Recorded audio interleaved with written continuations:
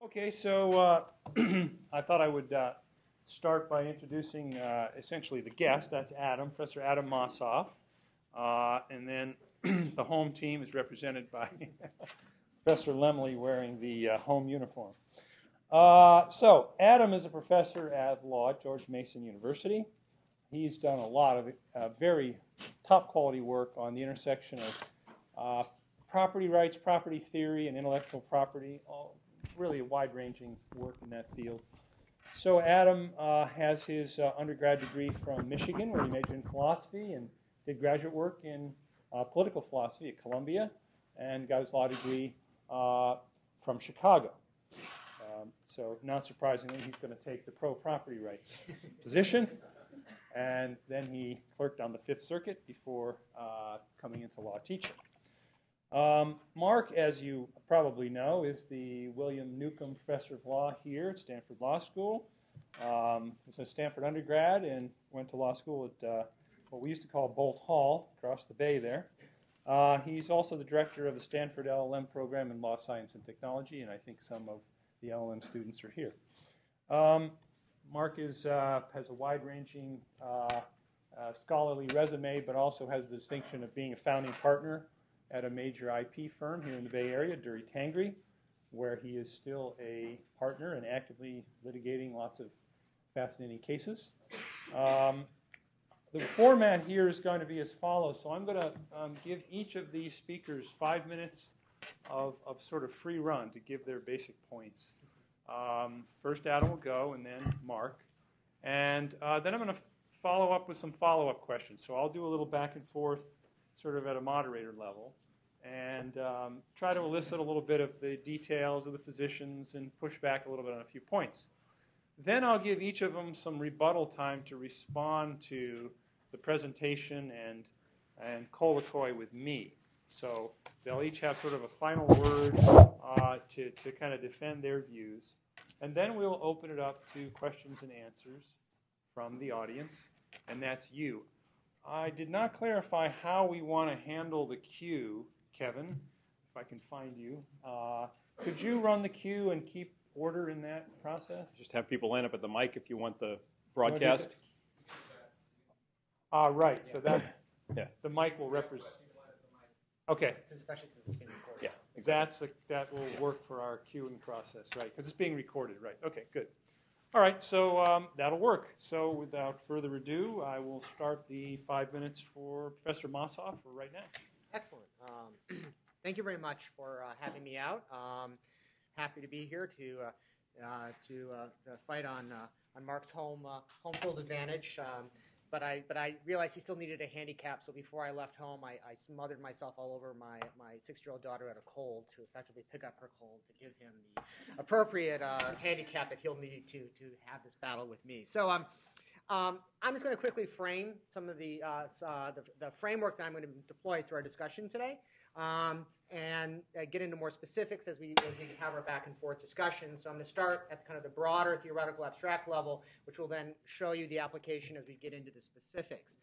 So first I need to clear kind of the field and clear the air a little bit. There's a lot of confusion in intellectual property about what is property. A lot of people assume that when you talk about property, you mean land, and they conflate property rights with land. I actually have just written an essay called The Trespass Fallacy in Patent Law, where I talk about the problems with this conflation between property and land that is deployed by patent scholars and intellectual property scholars more broadly. Property is not the same thing as land. In fact, all of you learned that in your first year property course. Property is about the securing of the exclusive use of an asset from interference from third parties. And this exclusive use covers all sorts of different types of subject matter, whether we're talking about water, spectrum, air, chattels like foxes, one of your very first cases you read in your first year property course, future interests, which relate to land but are separate and distinct from land, et cetera, et cetera, et cetera. Now, the importance of recognizing this is that you shouldn't conflate the issues of land with how property rights exclusive use is secured in a particular asset. Now, when you talk about property, securing an exclusive use in something, there's two important frameworks that you get from that. One is conceptual and one is normative. Now, at the conceptual level, the very important point to recognize when you talk about intellectual property being property is that this situates intellectual property, such as patents, within, conceptually and descriptively, within property doctrines and a broader doctrinal framework that secures those doctrines within civil procedure, constitutional law, and other related doctrines.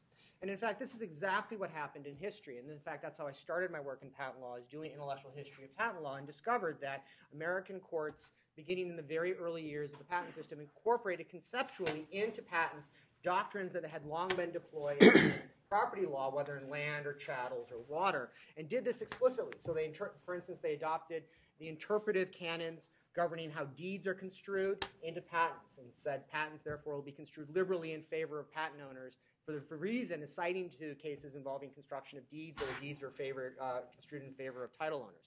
They explicitly incorporated into patent law the conveyance rights doctrines that you have from property doctrines.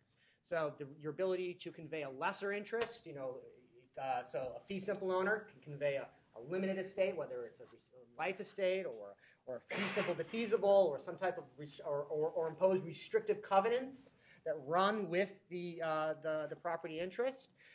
In the 19th century, they explicitly recognized that patent owners who were engaging in the same type of restrictive covenants, imposing geographic restrictions, use restrictions, sale restrictions, and other types of restraints, could do so for the same reasons that all property owners can convey restrictive rights in their property interests. You can convey an easement in a water right or in a chattel, and you can convey the same type of restrictive right in your patent or other type of intellectual property right. Lastly, constitutional protection. So recognizing that patents were property rights were very important for the 19th century courts, because they, as a doctrinal matter, then recognized that under the Due Process Clause of the Fifth Amendment, under the Takings Clause of the Fifth Amendment, patents acquired constitutional protections that were not accorded to franchise grants or regulatory entitlements that were created, like franchises in bridges. So for those who know the Charles River Bridge case, where the bridge franchise grant was denied constitutional protections under both the Fifth Amendment Takings Clause and the Due Process Clause, the exact opposite occurred with patents. Courts happily and very gleefully extended to patent due process protections and substantive protections like takings protections against unauthorized uses by the government. And lastly, consistent with the conveyance doctrines that they were incorporating from real property and other property doctrines was a presumption of what economists call private ordering, right? And this is reflected in the adoption of the conveyance interest, that since property secures exclusive use in an asset, then what that means is that people can determine through their own private ordering how that use will be deployed either in the market or used for their own interests. And that the property rights in inventions and in copyrighted works and other types of assets that are secured as intellectual property are secured in the same way and for the same reasons that similar interests were secured to property owners in other contexts. So the last point to recognize is the normative point, which is that what's built into all of these doctrines is the normative presumption that new values in useful arts, expressed in useful arts, that should be rightfully secured to their creators. And so this normative interest was built into all of these doctrines from property law, and it was extended and therefore was what justified the creation and extension of these property interests in patent owners and other IP owners. Thank you. Okay, thank you, Adam. So Mark, you're up. So I want to start with a point of agreement with Adam, right, which is property is not just land. Property encompasses a variety of different things, and we often sort of wonder why we lump certain things into the first-year property class that don't seem to have much to do with each other. But I think you've got to resist the temptation to call any legal power that you have a property right. In England before the Revolution, the East India Trading Company had the exclusive right by governmental fiat to trade with the East Indies. Nobody else could do it. It was unlawful to engage in trade with the East Indies unless you had this government permit. You can think of that as a property right. Right? You could say the East India Trading Company had a property right in trade with the East Indies. But I don't think it makes sense to call it a property right. What it is a mother may I regime. It is a regime under which, if you want to do something, you must first get the permission of a governmental actor. Right? And so one thing we might distinguish is between land or other things that we give into the general control of private actors and things that require governmental permission. Now, that's a distinction that legal scholars have told us doesn't always hold up, and I'm sure we'll talk about that. But one question, one thing to focus on, right, is why do we want to call it a property right? Adam says, it's a property right, and therefore various things flow from that. I think the problem is precisely that if we call something a property right, we start to think subjectively about the things we understand to be property, about land and about chattel, and we start to assume that the basic legal rules are similar, when in fact, as I will suggest, they shouldn't be similar at all. That the fundamental nature of this thing, if you wish to call it a property right, the patent, is so different from the fundamental nature of other things that we call property, that calling it property, thinking of it as property, is going to mislead us. Right? So consider, if this were a property right, that the government is constantly creating new rights. Created 250,000 new rights last year. And it's creating new rights, not just that sort of apply going forward. This isn't like new land we've found. It's creating new rights that apply retroactively, and that apply retroactively to independent inventors. Something over 90% of all patent lawsuits filed in the country today are not filed against people who took your patent knowingly. They're filed against inventors, against people who came up with their own technology independently, but because a government 4 years later said, we want to grant the exclusive power to practice that technology to one party rather than another, are violating the law. Now, you can call that a property regime, but that sounds to me like a mother may I regulation regime. We take a group of 9,000 government bureaucrats, we invest with them the power to decide who gets to make particular types of products and sell those products, and we do it not on the basis of some moral entitlement, you stole this from me, or a free riding impulse. We do it because the government says, as far as we can tell in our limited inquiry, you were the first to do this thing. And I think for that reason, because it gets at independent development, remedies in patent law are much more publicly inflected than they are in real property. If I win a trespass case over land, I might prevent you from coming on my land, or I might determine the boundary dispute. Where does the boundary lie between two private parties? If I say no one can sell a smartphone in this country without the permission of Apple, I do something that's rather more significant, particularly when I apply that rule not to people who took their idea for the cell phone from Apple, but to people who developed it independently.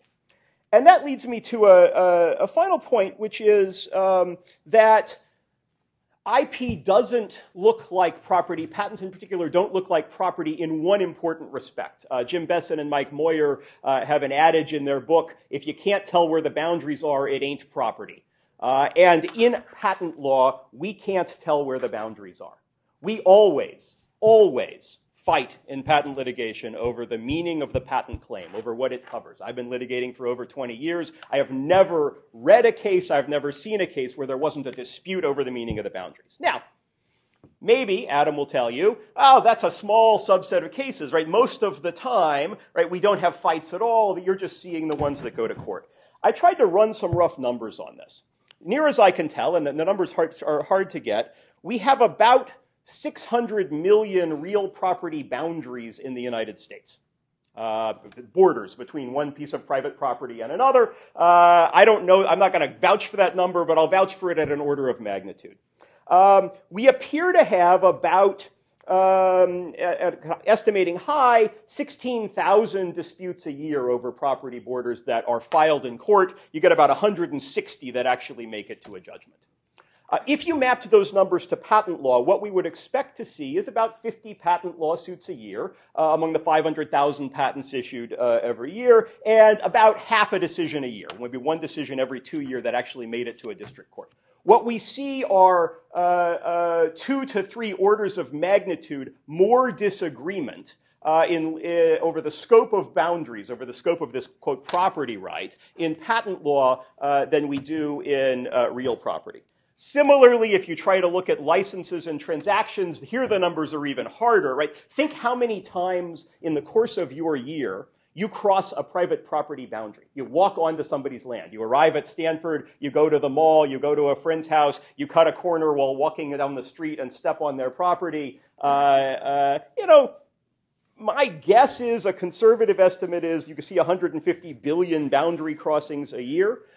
Perhaps 1 in 10 million of those are litigated. Right? By contrast, something like 5 to 25% of all efforts to use patent result in litigation. Well, what does this tell me? Rob is telling me I should tell you that quickly. I don't think this means we can't use the ideas of property where they are appropriate in thinking about IP. Right? Ownership rights, as Adam points out, transfer, those may be useful things, but that doesn't make IP property any more than the fact that we use contract law to determine the basis of that transaction makes IP contract law. It makes it a thing for which it is sometimes useful to turn to legal doctrines that we have already well established. But it's something we ought to think about not as land or anything like land, but as a thing of its own right.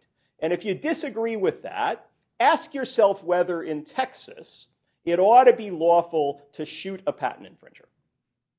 It's lawful to shoot somebody who trespasses on your land. It's lawful to shoot someone who tries to steal your car or your property in Texas.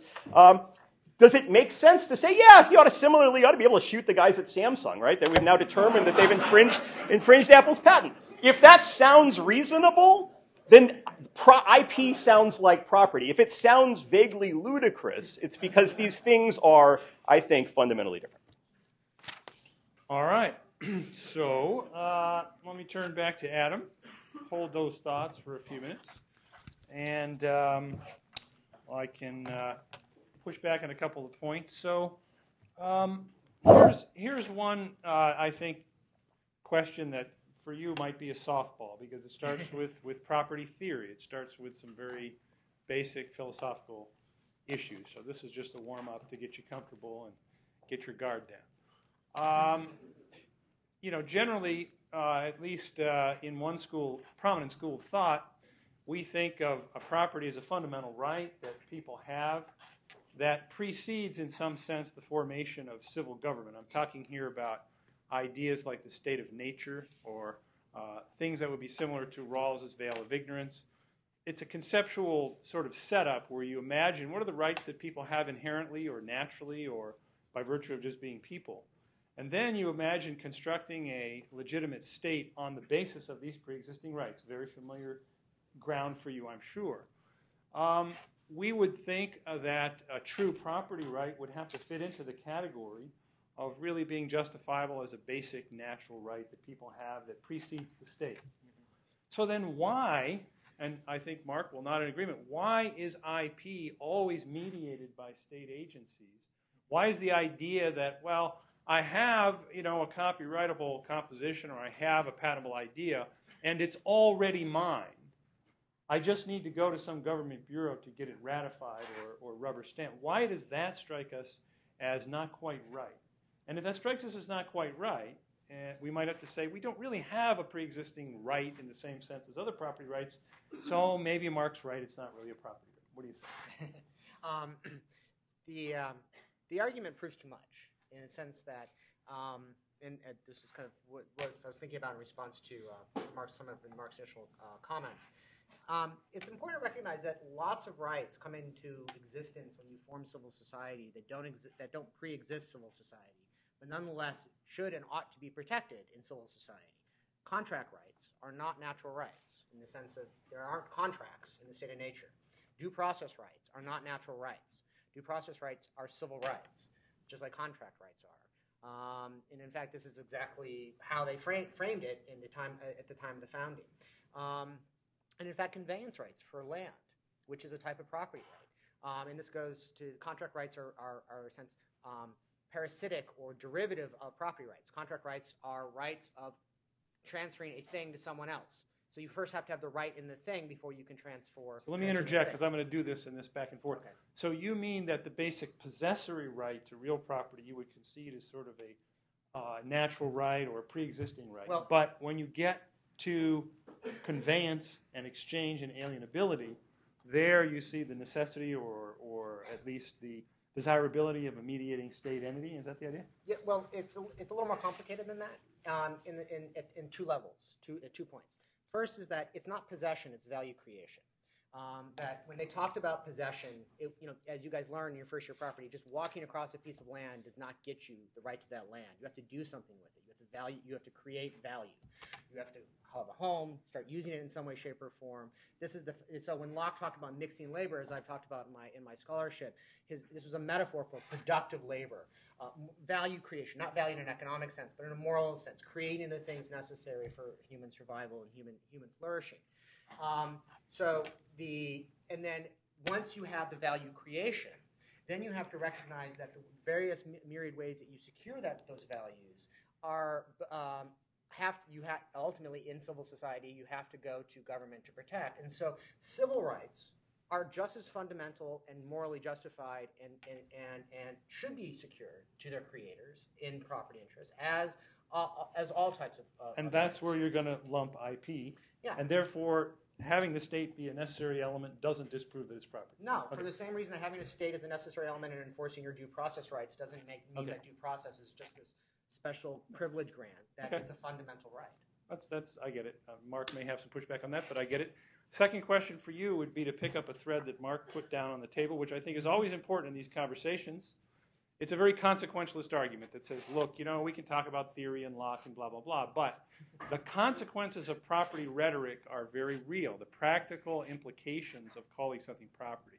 And that's because we have a mental apparatus that goes along with property rhetoric, which, according to Mark, brings a lot of bad results in the case of intellectual property.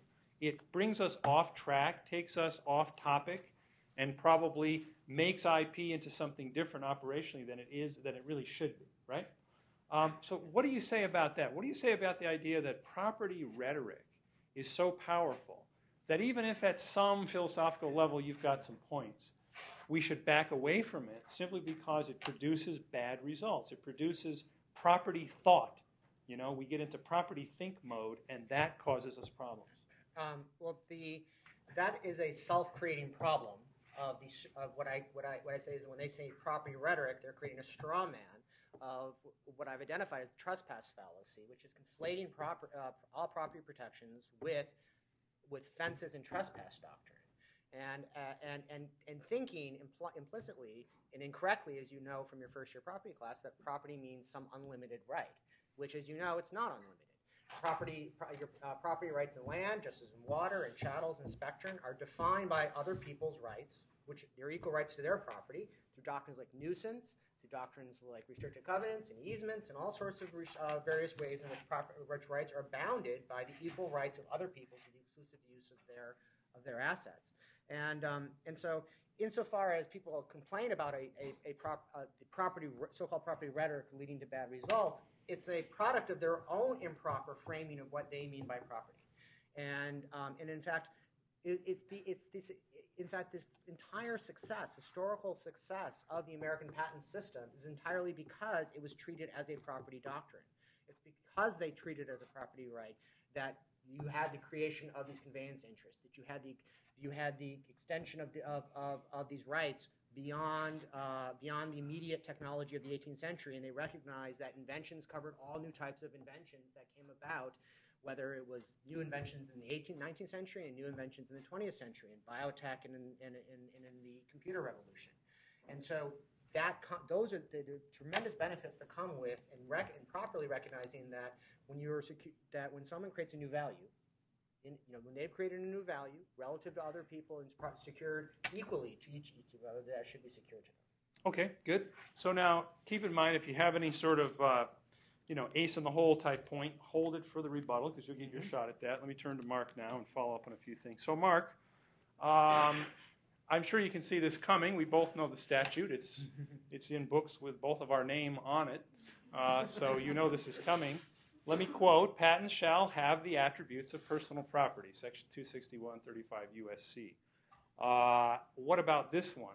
You have a right to a patent unless the examiner can show that it lacks novelty or that it is obvious, right?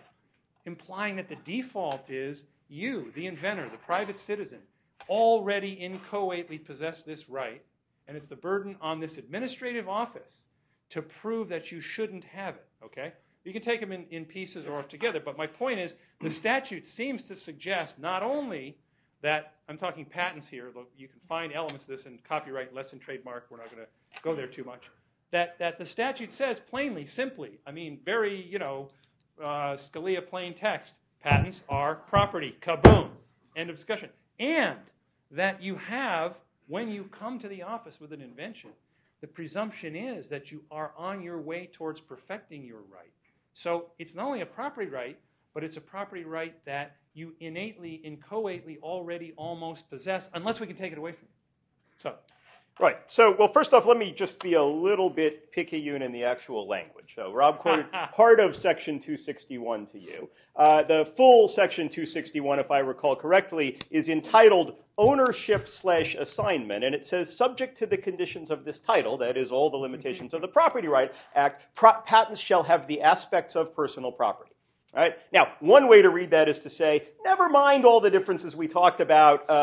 They must therefore be personal property, not land, but personal property. Way I read that is we put that just in the section entitled Ownership Assignment for a reason, and we said subject to the rest of this title for a reason, which is to say, as I indicated earlier, we do want actually to invoke some of the law of property, right? Because it's useful to do so, right? And Adam's historical points, I think, are quite consistent with that, right? Not with a thinking that these patents are, in fact, just like land, but with a thinking that we've got a body of law which, in some respects, transfer ownership is sufficiently like property that we ought to take those similarities into account. But that doesn't mean, I think, that we have to sort of throw out or ignore all of the differences, particularly when the rest of the statute, I think, would have been largely unnecessary in a world in which we thought it was property. And let me briefly get to 102, your other point. I'll come back to this. Go ahead. Or if you want to... Well, just a quick one on this. So what is the best condition or other provision of the Patent Act that supports your view? What's the single biggest exception to property status, which, if read into Section 261, which I quoted, would hammer your point right home? See what I'm getting at? Yeah, sure. I mean, so I think there are a number of them, right? So we start with 102, right? You say 102 does, in fact, say not the right, by the way, but shall be entitled. Shall be entitled. And an entitlement and a right are not necessarily the same thing. Property talk. That you'll be entitled to get a patent from the PTO unless one of these other things is true. That's a burden-shifting presumption, right? That says, prove your case. I think that has the same legal, and it is odd, I admit, that we put the burden of proving non-entitlement to a patent on the examiner. I think that's a mistake. It might even be a mistake that results from some of this conception of property. But the fact that we do it, right, doesn't mean that we change the substantive rights. It means we change the burden of proof of who has to come forward with evidence first. So the fact that I can't have a patent if someone did this thing before, even if the rest of the world doesn't know about it, even if it's never happened in the United States. I can't have a patent if someone even talked about it before, even though they never actually built it or reduced it to practice. I can't have a patent if I am the first person ever to have done this thing before. No one has ever thought of it. But it's sufficiently similar to other things that people have thought about that we think it's not worth giving you a patent. And then I think kind of most fundamentally, I can't have a patent that lasts for longer than 20 years with certain very small specified exceptions, right? If we really thought this was like other aspects of property, it would be worth asking the question, well, why don't the heirs of Thomas Edison still have rights in fundamental inventions? I think there's a perfectly good answer to that. A world in which we actually accumulated all of the patents and kept them still in force would get harder and harder to invent anything with. But that's a government regulation answer. Okay, right? You made some good points, but let me come back with this, right? I mean, in the law of real property, which we're selectively staying away from, I don't think that anyone would argue that a 20-year lease is not a property interest. I mean, you can get a financing based on it. You can get a mortgage on it. You can, in some cases, use it as security, blah, blah, blah, blah, blah, right? The fact that it's time limited, as are many property interests, doesn't make it less property. Well, I'm not sure that's right because it happens against a baseline of permanent ownership somewhere, right?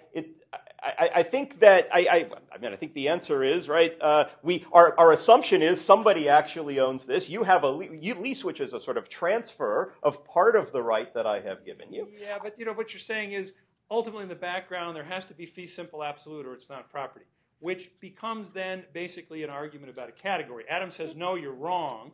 As to the lessee, it's a property interest, and he doesn't care if it comes out of the blue and goes away after his 20 years. He doesn't care, or she. It's a property right, and I have all the equity. So it may be an example of sort of proving Adam's point, which is if your mental construct is fee simple absolute or nothing, then you're not really arguing against property. You're arguing that patents are not fee simple absolute. And hey, okay, I don't think Adam will quibble.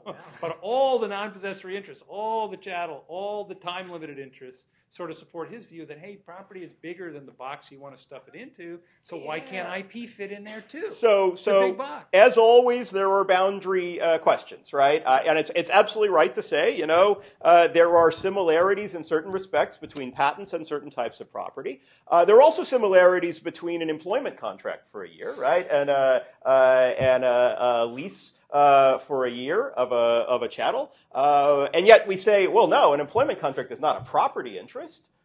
Maybe Adam would disagree if he thinks a due process. If you think civil rights are in fact property interests, maybe the conception is sufficiently capacious that it incorporates various of these other things, and then I think we're into a definitional dispute. But I guess for me, the critical point is that both the actual economic realities on the ground of the way the patent system works and the way we designed the patent system in the statute, right, reflect a kind of balancing of interests and judgment about what the government should and shouldn't grant to people that seems pretty different than most of the categories of things we call property.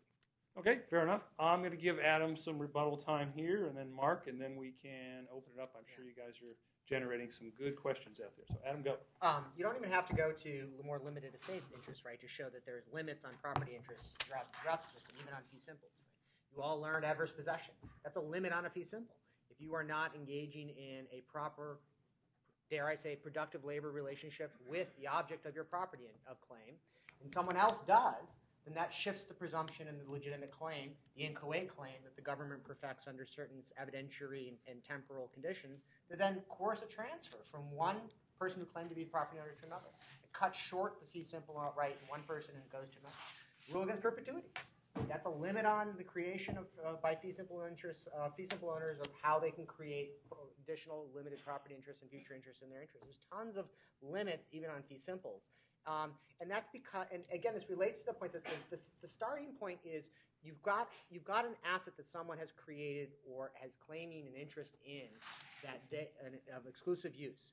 You define the scope of that exclusive use by the nature of the asset. So there's limits on water rights, which are fully protected property rights. They're very different from the limits on land, but provide similar protections as land and chattels and other types. And the same issues with air and the same issues with chattels, with foxes, and things of that sort, where the nature of the exclusive use that is secured to the person who's claiming the property interest is defined by the nature of the subject matter that is being secured. And so when Mark says, well, do you have all these differences? My response is, no, duh. Of course there's differences. For the same reason we have differences between the protections for foxes versus the protections for land versus the protections for water versus the protections for air rights. So again, and just to come back to the point quickly that Mark made about boundary disputes in land, again, this shows my point that he's using an unduly narrow, reductionist conception of what is property in land.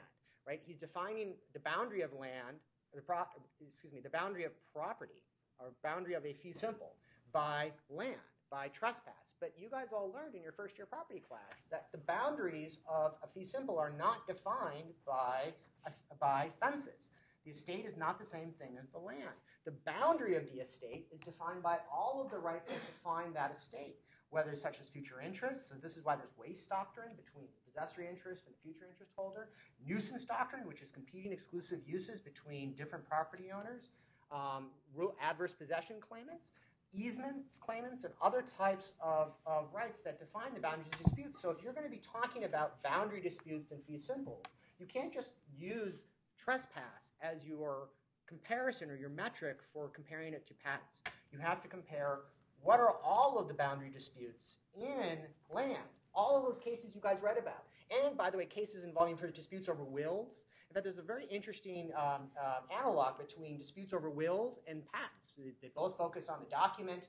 It's all about the words of the document used, and it's very linguistic, it's very formalistic, and there's no discussion actually about the actual subject matter. It's very much about what's the nature of the document that's created this property interest.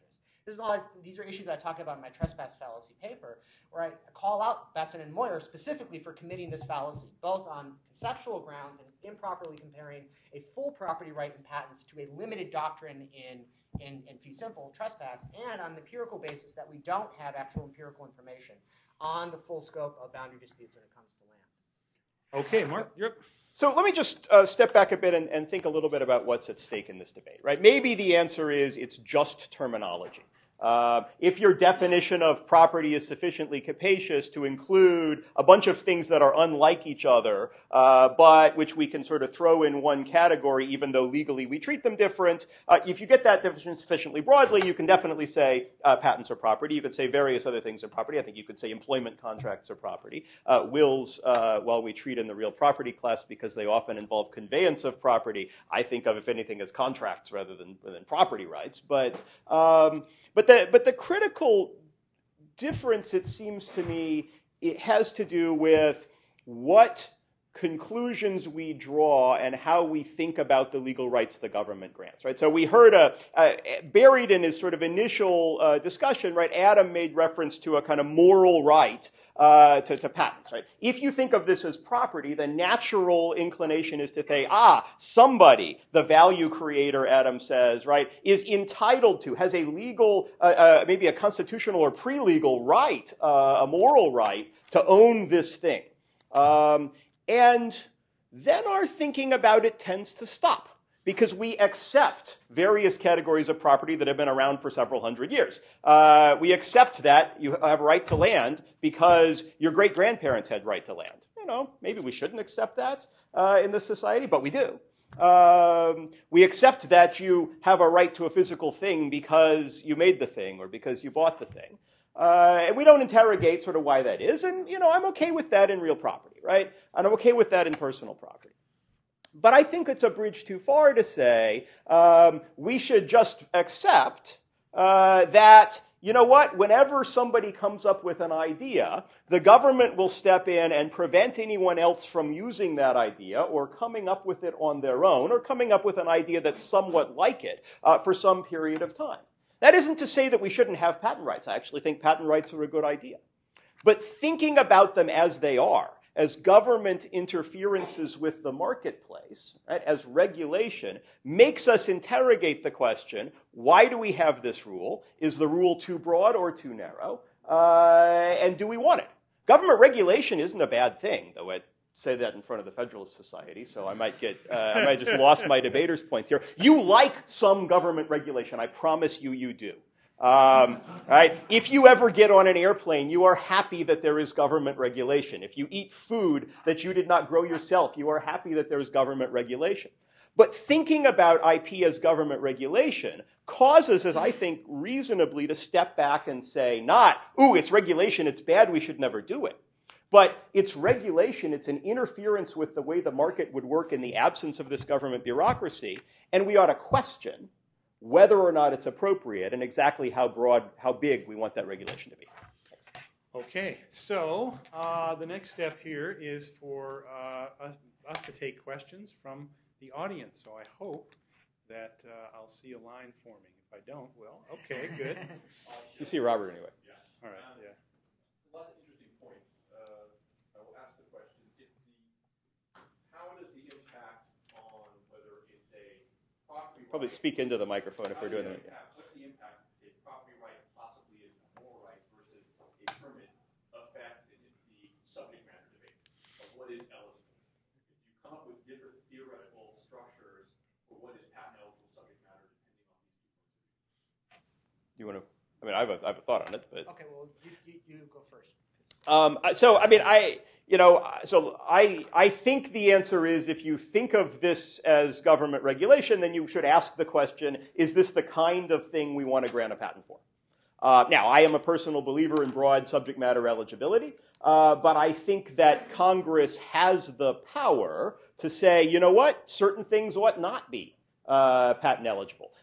Surgical processes, as they said in 1996, don't belong within the scope of the patent system. If you think of it as a moral right, as an entitlement to own something because I invented it, you probably ought to think that that law is constitutionally problematic. That if I'm withdrawing from somebody their moral entitlement to patent something, I've done something that the law should worry about. So I think the answer is you've got greater latitude in Congress to restrict patentable subject matter as to restrict other things if you think of this as regulation than if you think of this as a pre-existing property right. That said, I don't in general think that limiting patentable subject matter is a good idea. I think this is probably one place where in kind of practical result, Mark and I probably come out in the same place, I think, but we have very different approaches and frameworks for it. I think if you think of it from a property perspective, then what you are focused upon is this a new value creation that of a useful art, of some type of technology broadly defined, that it can be secured to someone in the same way that we have secured the exclusive use of other types of assets. And if the answer is yes to that, then that creates the presumption under that it's new and useful and meets the other requirements of the statute that it should be secured as a patent. So a very broad, favorable approach to subject matter, which, by the way, historically is exactly the approach that the courts have taken. As technology has evolved, and as the ways that people have invented things have come into existence that have been entirely new, they have been brought by the courts within the scope of the patent protection. And I think that's because of the underlying property framework. I disagree with Mark, though, that if you are saying to someone that you have to meet certain conditions in order to have a property claim in it, that makes it constitutionally problematic, or that suggests that this is not property. If that's the case, then title recordation statutes are unconstitutional. Adverse possession statutes are unconstitutional. The decision in Pearson v. Post, where both labored to get the fox, is unconstitutional. It's a very facile way of thinking about the idea of productive labor as the basis of property claims. To think, therefore, productive labor means property. End of story. End of thinking. I understand that some lay people think like that, but that's not how the courts have thought, and that's not how that we thought about it from the patent system or in any property system, historically or up through today. I've been called worse than that. Go ahead, you're next. So I think I agree with Professor Mossoff's basic perspective on property and intellectual property in general, but I'm curious to know, Professor Mossoff, what you think about independent invention insofar as if the purpose of intellectual property law is to protect the product of man's mind, and in particular the value that he creates, two different people independently create something with their own minds, and we can talk about burden of proof issues, but if they both independently create a thing, should they not both be able, don't they both have this kind of inherent right to act on the product of their mental effort? Yeah.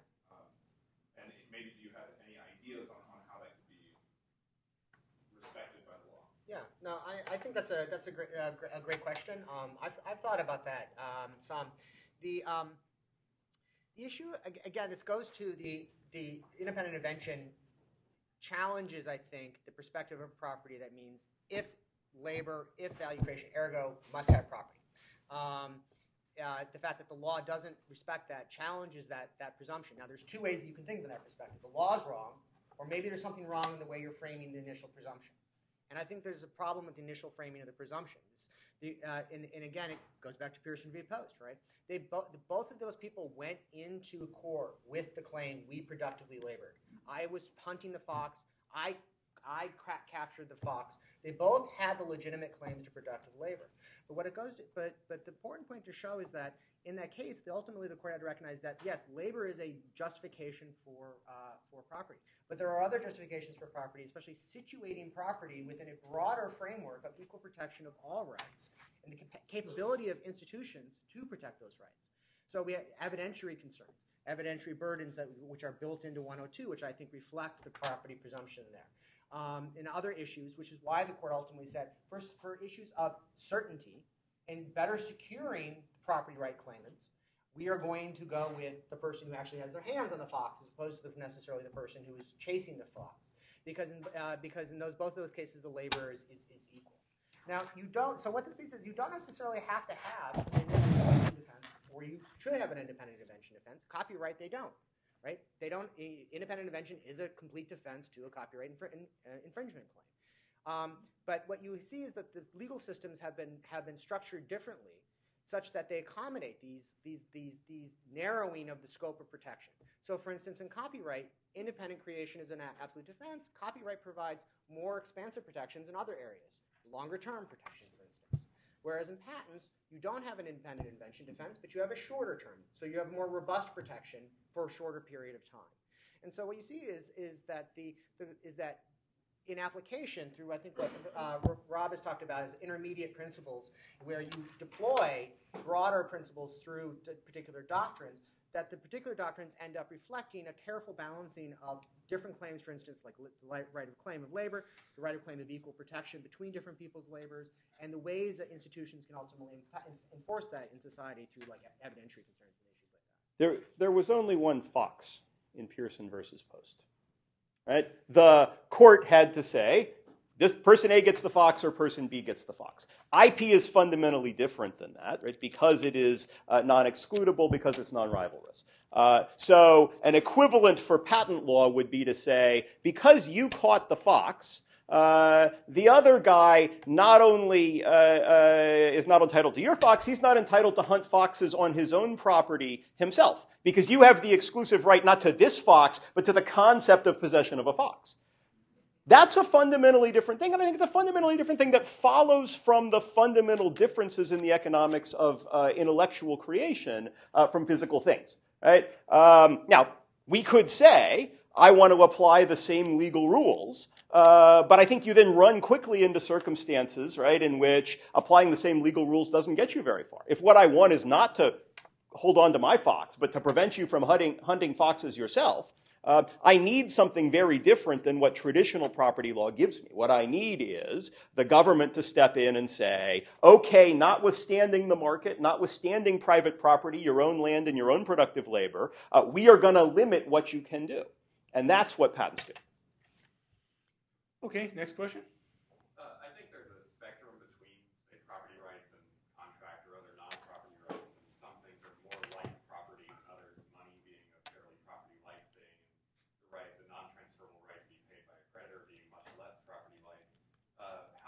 What do you think the most important factors, or maybe you think there's a bright line between what's property and non-property is, and do you agree or disagree that it is in the same place, I guess? Well, that's it. That's a great question, because Mark keeps saying that I think that everything's property, and I don't. There are to say that property or patents are civil rights securing property rights, similar to other civil rights.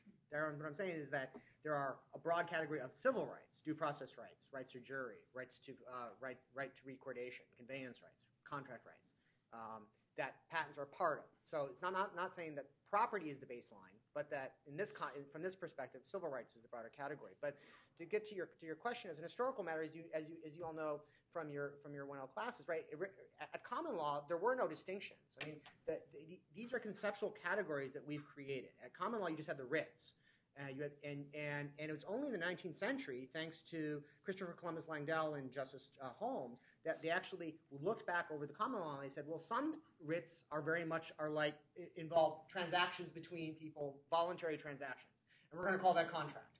And some writs are about involuntary transactions between people. We're going to call those torts. And some involve the use of some type of valued asset designated in the world. And we're going to call that and classify that as property. So you're right, these are conceptual categories, but I do see these conceptual categories as distinct from each other, but they're very much interplaying with each other as well. But when you're talking about property, to go back to my opening remarks, you're talking about securing to someone a domain of exclusive use and disposal of that asset, right? And so of an asset, of some type of designated value in the world, whether it's a new invention, because frankly, I said, oh yeah, there's lots of different, there's only one fox. Well, there's only, per our original novelty rules, there's only one person who can claim the original novelty. And so, yes, you can have multiple people create it, but there's a person who gets it first. And that's the person who got the original claim to it. And that's an identifiable baseline, just as they have the identifiable baseline of there's just this one fox. But the fox or the first invention become the subject matter, which then the person gets the exclusive right to determine how this thing will be used. So I think Adam is absolutely right that there is a spectrum, and I think both Adam and I are going to agree that there's a spectrum and that some things are closer and more like Platonic property than others. Adam made a useful statement, right? Sort of, we put these things in categories. Voluntary transactions, we'll throw them in the contract label. Transactions or encounters between people involuntarily, we'll throw in the tort label, and something else we'll throw in the property label. I guess the point I want you to take away is, in patent law today, and I'm not sure this was true 100 or 200 years ago, but it is absolutely true today, the modal interaction is not, I come to use your land and I want to use your land, or I come to use your lease or legal servitude or other right and I want to use your right. The modal transaction in patent law today is between strangers. Right? It is between people who are minding their own business until one of them pops up with a patent right and says, you must stop what you are doing independently because you've run into my interests. That sounds like a tort right to me. Right? We could call all traffic accidents property cases because you've trespassed on my personal property. You dented my car. We don't. Is the distinction artificial? Yeah, in some sense, there's a sort of line conceptually to be drawn. But if you're going to draw those lines, this is on the tort side, not the property side. Okay, let me just say two things about, because I've been holding my fire here. That Mark makes a good point. There's a very nice literature on essentially generating a lot of IP conceptually from tort-like foundations, for example, restitution. Wendy Gordon's done some fantastic work on that. Having said that, one of the standard definitions of property that you get in your first-year course is a right good against the world. Well, if that doesn't apply to strangers, then what's a property right? I don't understand. You don't have to know a trespasser in order to bring a cause of action. So anyway, that's one. Second point goes to the regulatory issue, and Mark used the funny example of the Texan defending his or her property, and we wouldn't want to extend that riff to IP yet. We probably don't want to extend it very far at all. Likewise, you could say, okay, what do we think of as our canonical regulatory regimes? FDA approval, EPA regulation or approval, things like that. We don't generally want, a company to be able to sell its FDA approval to another company because it's very site-specific. It means that your manufacturing is very safe, and you know what you're doing in making these pills. You can't just sell that to any third party.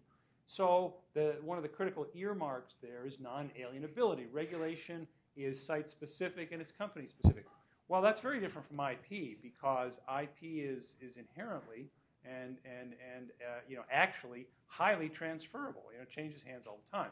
Starting at birth with patents when the inventor assigns to the employer typically, but then multiple transactions in many cases down the road.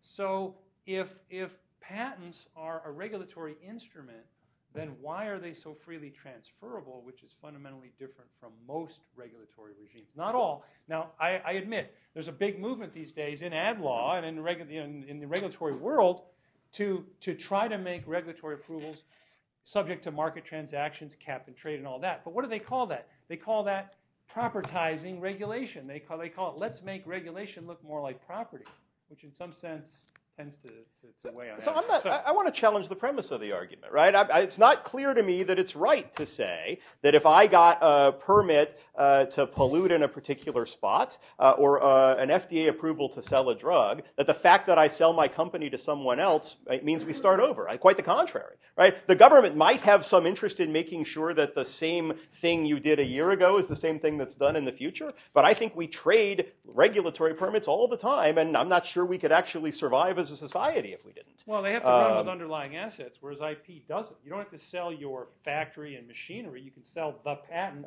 as a freestanding right. I should note, by the way, we have mostly by agreement kept to patents in our discussion of IP. There are a variety of IP regimes, and for some, the statement Rob just made is false.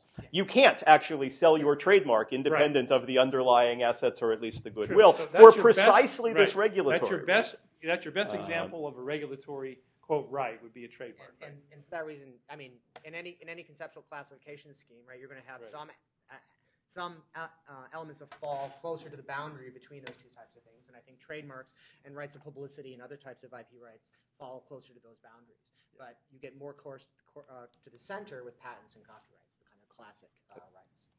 I think I would agree with everything except that I think they're further from the boundaries on the other side.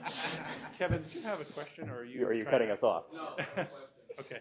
The whole time, so. Oh, well. Thanks for standing, though. So I forget one of the words I needed to use to intro this question, but Professor Lemley used non-rivalrous and non-exclusive, I think, was the expression that he used for IP that makes it distinguishable from other kinds of property.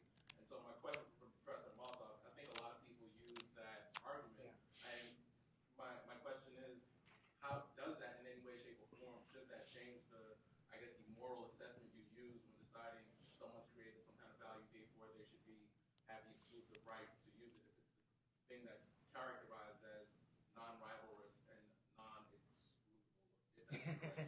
Yes. Thank you, Kevin. And I think that's a really great question, because that goes exactly to the issue of the importance of foundations. How you start from your founding premise of what you think is the fundamental point to make about IP or make about property or make about anything really defines in very much significant ways how you end up defining the actual application of the thing you're talking about. And so there are two different ways that you can say are the most fundamental premise to start with when you're talking about securing the exclusive use of an asset. You can say we start from the premise that it has to be, there's things that are scarce in the world. This is what economic analysis starts with. Things are scarce in the world, and people have conflicts over scarcity, so we have to mediate those conflicts over scarcity. So when things aren't scarce, things are non-rivalrous and non-excludable, then that changes the dynamic and puts you in a different category. And that's an economic starting point in the dominant framework today for understanding IP. I start from a different foundation. Because when people say there are things that are in the world that are scarce, my first response is, well, where do those things come from? Because you don't go out into the forest and find air conditioners or houses or clothes or trees or smartphones. You find the stuff of the world that people then take and turn into those important values that serve human life and human flourishing. And so for me, the economics starts by begging the question, and that the real fundamental point is property is about securing to someone the value that they have created through their productive labor by creating that air conditioner or that thing, or coming up with the new technology. And for instance, I think this was Locke's great insight in the second treatise, which is why it has remained so powerful for so long. Very often people think that Locke was talking about farming, but all of Locke's examples in the second treatise are examples of technology. He talks about plowing. He talks about bread baking, shipbuilding, tools. All of his examples in the second treatise are examples of useful arts. And in fact, at the very end of chapter 5 on property in the second treatise, Locke refers to arts and inventions as exemplars of his labor theory. He was very aware of this, that it's value creation which is the basis of property. Now, when you then talk about how do you secure this value to this person appropriately, questions like, what's the nature of the value that's been created come into play. This is what I was referring to earlier. The subject matter of the asset defines the nature of the creation defines the nature of the legal securing of that as a property interest. So, for instance, water, which is, by the way, non-rivalrous and non-exclusive, but nonetheless is a property right, is protected in very different ways than property rights in land, which is protected in very different ways than property rights in chattels, which is protected in very different ways than property rights in air, which are nonetheless non-exclusive and non-rivalrous. These are all property rights, but they're property rights because of the value creation that can occur in the air through spectrum rights or other types of creation of those rights in building skyscrapers, or the value creation in water through building mills or fishing and things of that sort. That therefore they take into account the non-exclusive and non-rivalrous aspect to define the nature of the legal protections. And this goes to term limits and patents and copyrights. But that doesn't mean underneath that it's not a property right. Let me make a quick sociological point before we take maybe one more question. Oh, no, I think he's coming to cut us off. He's coming to cut us okay. off. Mark, Could I? Mark should Mark, we should end the Mark.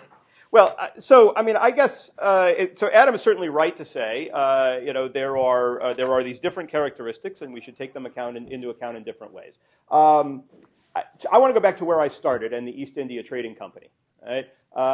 If you define a set of legal entitlements that is sufficiently narrow that they allow people to act on their particular property and to interact and trade it with others, you end up with a market economy. If you define a set of legal entitlements so broad that it controls what other people can do with their property and their invention and their value creation, then you end up, I think, not with a market economy, but a sclerotic economy, right? A mercantilist economy of the kind that the British government thought it was doing something useful by vesting exclusive rights in the East India Trading Company. It was giving them incentives to go out and trade with India. But I think in the modern world, our assessment is we ought to be careful about the scope and the breadth of the control we give people over what other people can do with their ideas, their value, and their property. And we're going to exercise that care only if we don't instinctively think this is a property right and therefore a moral right. Here's my version of this, and you can go. I say, one person's incentive is another person's rent. That's what I say. Thank you. The